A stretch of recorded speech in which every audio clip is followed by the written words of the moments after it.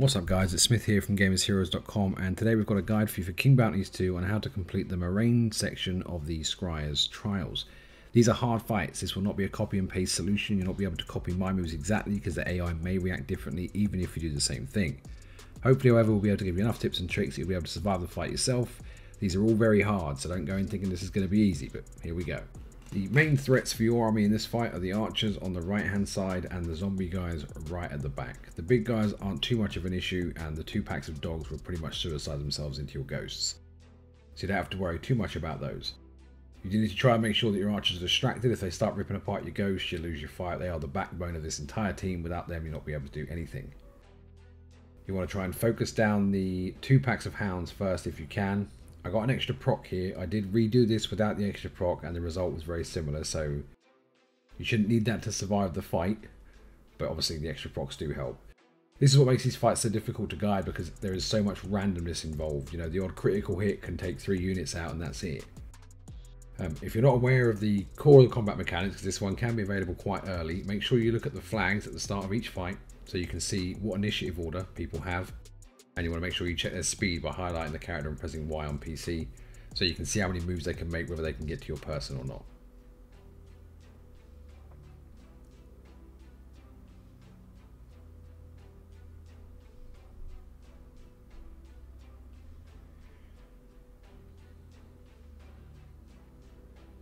Now I've left the ghouls over to the far right. They're pretty much there as a sacrificial lamb. The archers will target those instead of the ghosts. I weren't sure if that little cart was going to be enough for line of sight, so those ghouls will take a pounding, but that is what it is. You've got a few hidden tricks up your sleeves in this fight with the spells that you have available. They're not spells normally available to your character because obviously you're playing a different character. All of these Scryer trials are very much the same. It's almost like a chess game. You have to figure out what the correct order of moves and the correct order of dispatching your opponents is in order to make your team the most effective possible. I am far from an expert on the combat. This one probably took me 2 or 3 hours of constant trying. I was getting destroyed over and over again. It took me a while, but I got there in the end. So the idea is you want to get the giant guys and the zombies to be within attacking distance of each other, so that when you use the doubt spell, not the doubt spell, sorry, the madness spell, they will go and fight. Because the zombies, despite being zombies, they hit incredibly hard. So if you don't take their numbers down, you will lose the fight. Now you have to remember that the number of damage that a unit does is based per unit. So if you've got 5 guys in a unit and you take out 3 of them, you're reducing their damage by over 50%. So it's not always a matter of just wiping the unit out. You want to minimize the amount of damage you can do by lowering the numbers.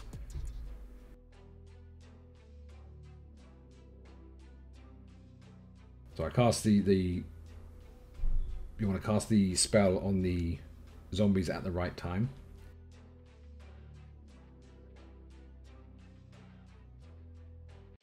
Because right now they're not quite close enough. The big guys can only move 2, I don't think. So we might give it a shot here. So you cast the madness on the zombies.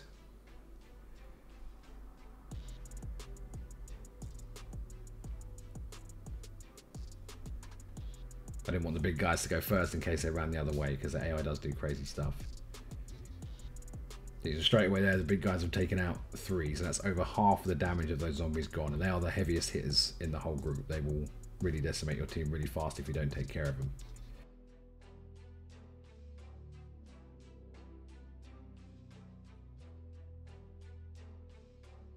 So you want to disease on everyone you can. This drops the damage they do and makes them more susceptible to your damage. And then it's just a matter of piling in and hoping you get the good hits on the ghouls. The archers are still a very big problem, but the ghosts have a teleport skill that can jump up there, which should make it a relatively easy solution. It's still a very close fight, as you'll see at the end, but hopefully you've got some basic info here that might help you out. I'm sure the average player is probably better at the combat than me, so it shouldn't be too much of a problem.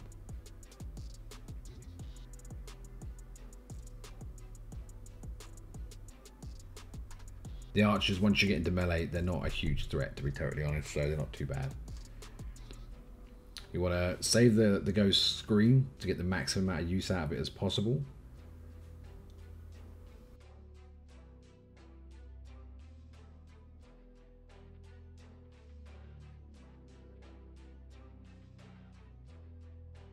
That's why the big guys are dangerous. They will stun as well as damage, and stun stops you counter-attacking when you're attacked. So it makes every exchange with that particular unit completely beneficial to the other unit.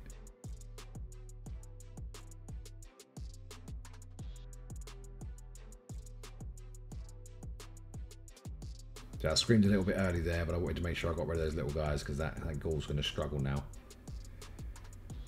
This is where once you've got a couple units engaged with the big guys, as you can see, the Ghouls can take them down pretty good. They do a lot of damage. They'll take a pound in too, but they'll take them down. Then it's just a matter of whittling down the archers with the ghosts. As I said before, like any crit here could end my journey straight away. There is a lot of RNG involved in these fights. They are very difficult fights, but you do get some pretty cool legendary items from them, so they are worth it.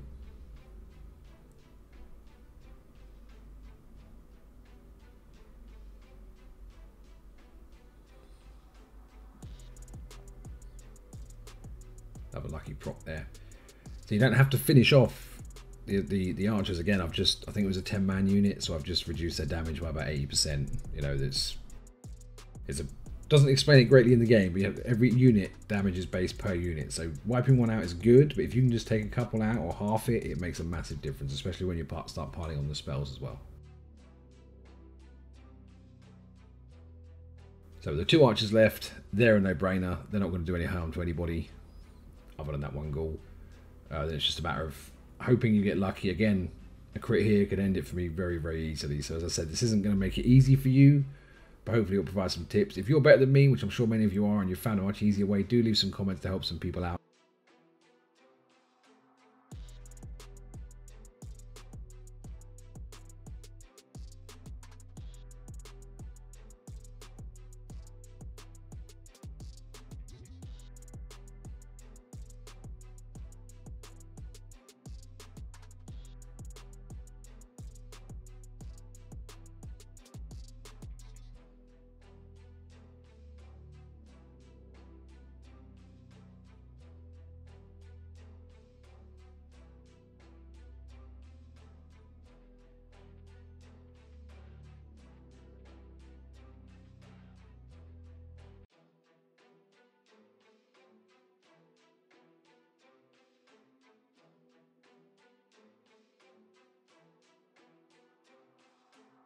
There you go, guys. I hope we helped you out a little bit here. We've got some more Scryer's trials coming, so make sure you check the channel later today, and I'll see you guys in the next one.